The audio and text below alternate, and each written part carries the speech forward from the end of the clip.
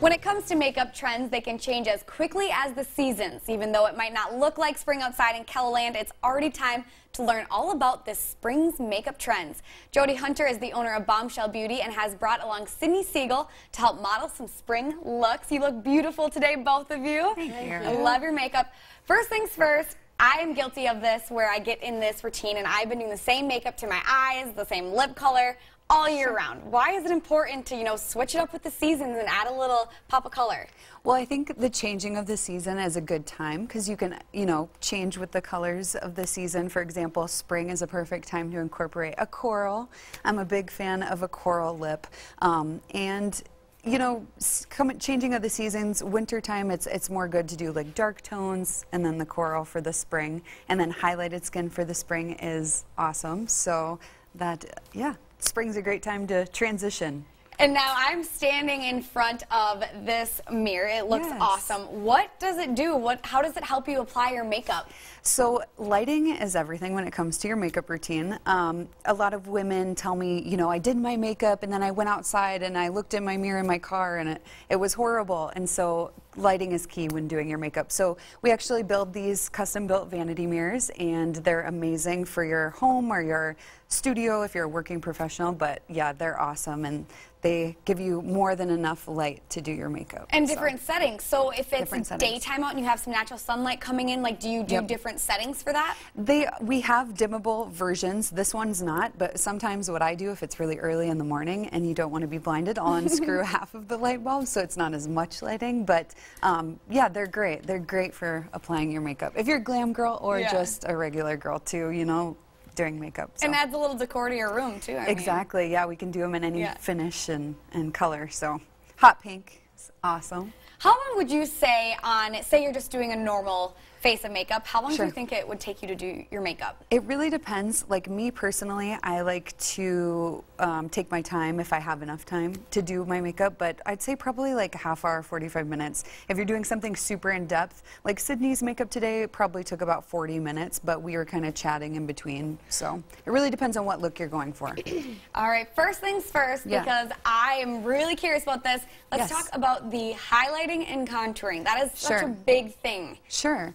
So highlighting and contouring, what it does is it just makes your face look more shapely.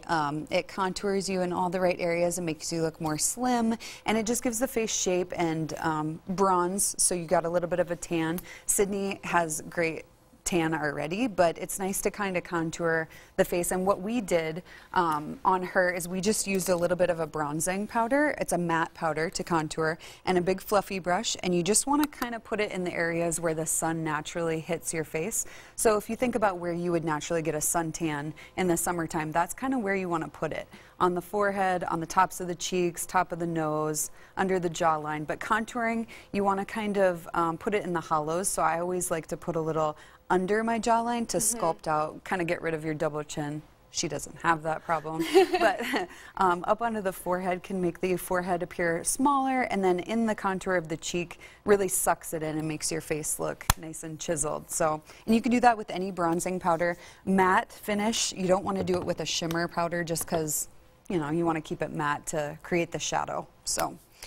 And then highlighting. Highlighting is amazing because it gives you a youthful appearance to your skin. So I forgot my highlight palette today, but you can improvise and you can use an eyeshadow palette. So we're going to use this light shimmery shade in this eyeshadow palette, and you just want to apply it to the tops of the cheekbones, and it gives you just a nice glow.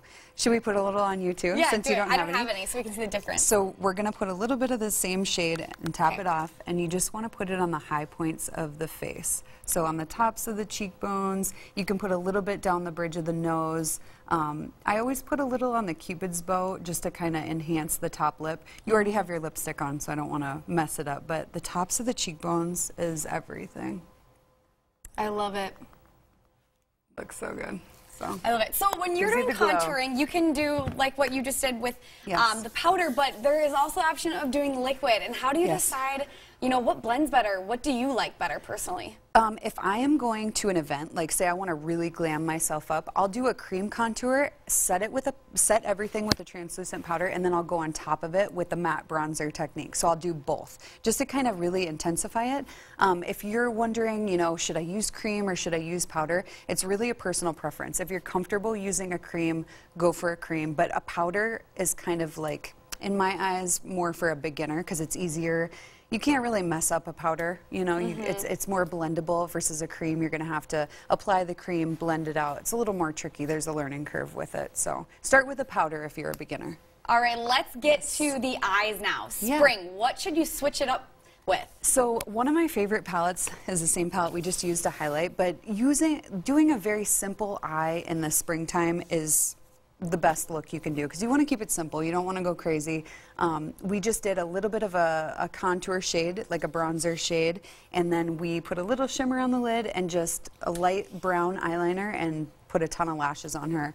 And just keeping the eyes simple and letting the pop of color on the lip shine. I feel like that's the best look for spring. So. Are there any trends with eyeliner? I mean, you have black, brown, some people use blue. Sure. How do you know what your color is? And with different, you know, cat eyes, that is still in? Yeah. What I like to do is brown. I think that black is a little bit overkill. Black can tend to just be a little too harsh. I love using a brown because it intensifies any eye color. The brown really like complements eye colors as far as green, blue, brown. And then I mean, you can use a black, that's fine if that's what you're comfortable with, but try switching to a brown and see if you like it, because I bet you will. It's awesome. And real quick, I want to still get to lips too, but what about feather eyebrows? So the feather eyebrow technique is a huge thing right now. Everybody's getting their eyebrows microbladed, and they're asking for the feather brow, but what you're going to want to do with the feather brow is fill in your brows. I always take the bottom of the brow and I create a line here, and then I take the top of the brow and I create a line here. Fill it in, and then when you get to the front, like fill it in like you normally would, and then when you get to the front of the brow, you want to just do like hair-like strokes going upwards and creating that feathered look. So you can fill this part of the brow in nice and dark to give it that shape, but then when you get to the front, just take it really easy and slow and nice gentle strokes to give it that feathery look.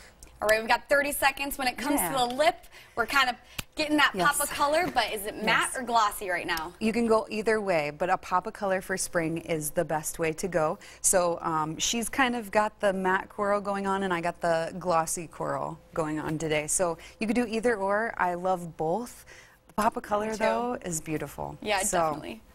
Yeah, and if anyone wants to learn some tips on contouring, eyebrows, things like that, you do have a YouTube page that they can go to for some tutorials of you showing them and explaining it more in depth. Yep, I think it's just Jodi Hunter if you search on YouTube, and I do all sorts of different makeup looks, Halloween tutorials, stuff like that. So, perfect. Thank you both so much for coming in. Yes, thank you.